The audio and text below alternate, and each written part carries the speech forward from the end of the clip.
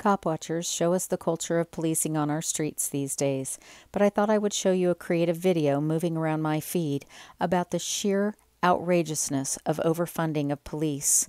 These are police officers in Los Angeles removing some nurses who are protesting their living wages, trying to earn more money to support their families. And police officers are now making 10 times more money than nurses, and you gotta wonder what's going to happen when these cops show up at the hospital and need a nurse. It's so high, it's so high, it's so high, it's so high, it's so high.